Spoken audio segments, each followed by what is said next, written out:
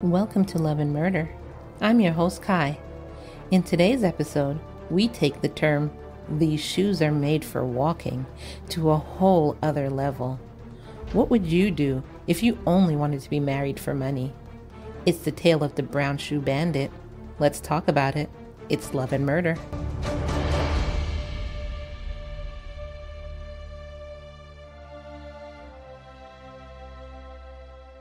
Good evening, everyone. Welcome to a new episode of Love and Murder. Today, it's just me. It's just me, your good old neighborhood Ky, all by herself, bringing you this show. First, I want to start off by saying sorry we missed last week, but I have a lot of stuff going on here, a lot of changes going on with the podcast and everything, so we didn't get to last week's show. But I'm here today. Today we're back. So let me go ahead and introduce myself. For everybody who doesn't know, hi, my name is Ky. This is Love and Murder, a show where we talk about true crime cases dealing with relationships that have gone terribly wrong. And when I say terribly wrong, what I really mean is dead wrong, 6 feet under wrong. So this is the kind of cases we bring you. So if you haven't listened to us before and you're listening to us on Stitcher or whatever, but you'd like to get your podcasts anywhere, you can definitely catch us on Apple Podcasts. You can catch us on Spreaker. You can catch us wherever you like to listen to your podcast. So you can find where we are on our website at www.murderandlove.com. That's basically Love and Murder backwards. www.murderandlove.com. And right there on the homepage, it shows you everywhere we are. You can just click on it and go to where you like to listen to your podcast. Go ahead and follow us on social media. The links are below. I'm not going to take up the beginning of the show with giving you those links, but the links are in the show notes below. But definitely go ahead and follow us. And if you want bonus episodes of the craziest true crime stories or relationship questions and answers or just relationship stories, then you can visit us on patreon.com/love and murder and become a subscriber of $3 and above. If you've listened to our show before and you like it, then please go to Apple Podcasts and hit that purple button and give us 5 stars. 1, 2, 3, 4. 5, and say whatever you want in the description. It definitely helps bring us up in the charts so other people could easily find our podcast and share in the joy of, our craziness. What we're going to do now is get into today's show. Today, we're talking about Patricia Joanne Wells Jennings. So I don't know. This is a pretty prominent case. So people who love true crime should have heard of this before. But if you didn't, that's fine. I'm going to bring this case to you. And let's just get started. Let's just go into this craziness. And since it's just us, go ahead and message me in the comments below. Let me know. Answer the questions that I'm giving you. Tell me what you think about it. Tell me if you think she's crazy, not crazy. Would you deal with this? Would you not? Let me know. So this story is going to be weird because I normally like bringing you the story about the person behind the crime. But for this particular person, I couldn't find very much. So as I said, tonight we're talking about Patricia Joanne Wells Jennings. And as I stated, I couldn't find anything about Patricia's earlier life, except that she was born on October 24th, 1942. It doesn't seem like she was abused or anything, or even had anything bad happen to her, because usually you'll be able to easily find that. But being that I wasn't able to find that, then I'm guessing this didn't happen. Now, this is just me guessing because I wasn't able to find it. But yeah, I didn't find anything about that. I didn't find anything about any criminal convictions. So didn't look like she ever got in trouble with the law before. And she was actually described to be a peaceful person by the people in her community. So that's as much as I know about her earlier life. She was a nurse. So, usually people in the medical profession are known to be caring people. Look, I'm not going to say 100% of the time because I know there's some buttholes out there, but I'm going to say usually people in the medical profession, which is why most times people get into the medical profession, they're usually known to be loving and caring people. So Patricia and William Jennings first met on June 1983, and William Jennings was actually born in 1910.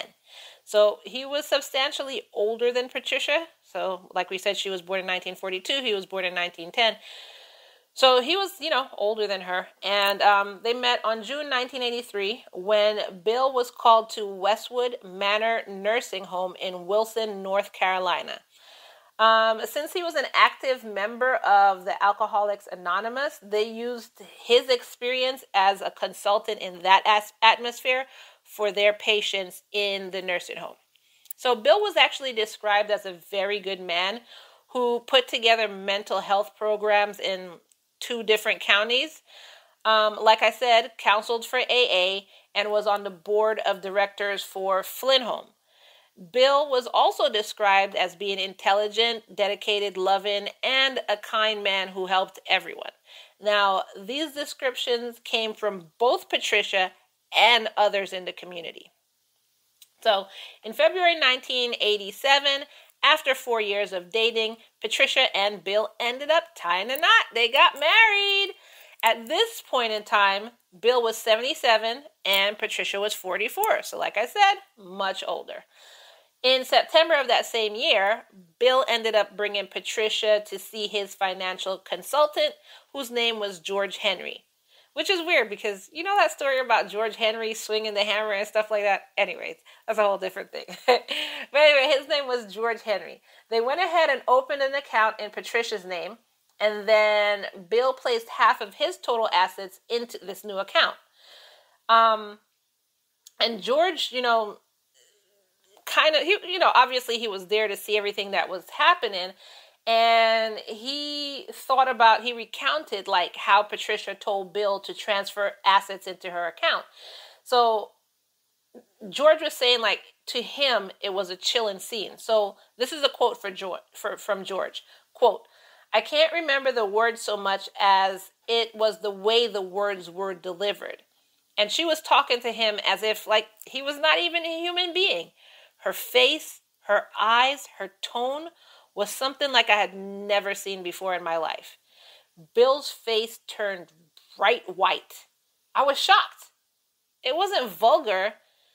There was no loudness. I mean, it was just absolutely no compassion whatsoever for her husband." End quote. So over the course of the month after Bill opened Patricia's account, $20,000 was withdrawn from Bill's account through checks for $1,000 and $2,000 written out to Patricia. Then a month later, an additional $17,000 was withdrawn from Bill's account to purchase a car from Patricia. And there were also more charges like, credit card payments for motels and stuff like that. But then my question is, you already had $20,000 in your account. Why couldn't you have just bought a car for yourself? Like, why did he need to take out another $17,000 to help you buy a car? But whatever. So within 2 months after they were married, Bill told George that Patricia had actually ended up leaving him with no money at one point in time, and she left him in a hotel. So he's in a hotel room. She took all his money and she left. And when that happened, he was like, George, I kind of want you to stop these money transfers to Patricia's account. So George was like, all right, I understand. That's a crazy predicament to be put in. I would definitely want to stop this money transfer if it was me. So yeah, I'm gonna do this for you. But then a short while later, the Jennings had made up. So Bill and Patricia made up. And then Bill gave Patricia power of attorney over his assets. However, 2 weeks after that, he ended up rescinding that power of attorney because what he said is he saw that Patricia was just like bleeding him dry. which I know this is going to sound mean, but to me, you should have seen that in the beginning, but I can't speak. So now, I was telling you how much money was coming out and everything, so let me put this in perspective for you. 1 year after they got married, Bill's account had gone from $170,000 to only $37,000 in 1 year. So, I mean, doesn't Patricia and people like Patricia know that money is finite? Like, at some point, it's going to run out. And then what's your plan from there? Like, you're going to go find somebody else and it's just going to be an ongoing, if you're getting people based on looks fade. If you're getting people based on, I don't know what else it could be, but it's like your plan for life is just to keep going from person to person after the money runs out. So tell me in the comments below, what do you think? People like Patricia, do they realize that money is finite? And if they do, they realize that, hey, even though this guy is rich, I could bleed him dry. What do you think their game plan is after that? Like, I just want to know. So speaking of money running out, by September 1989, and with their money running very low, let me not say with his money running very low, Bill then started to suspect Patricia of foul play. Now, my question is, why did it take that long?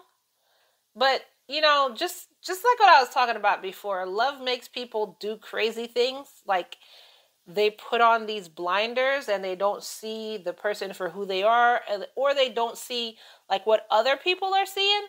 So maybe that's it. I'm not sure. So I just want to know, L&Mers, what would you do in a situation like that? Like, you used the person for their money and then they started coming to their senses. What would you do? Or even, okay, even if the shoe was on the other foot, you're the one giving the money, but you're coming to your senses. Like, you're coming out of the fog, you're coming out of the haze, and you realize that the one you love is just with you for money. Do you think you'll have the strength to leave? Like, be honest. Like, don't even be like, hell yeah, I'm gonna leave this and this. Be honest. Do you think you'd have the strength to leave? Because remember, you're in love with this person. You just found out that they're using you for the money. Do you think you'd have the strength to leave? Let me know. So, Patricia's answer to what would you do is completely different from what the general consensus of these answers would be to do. So, let's get into that. So Patricia reported that Bill had mental problems. He had depression and he had spells of dementia.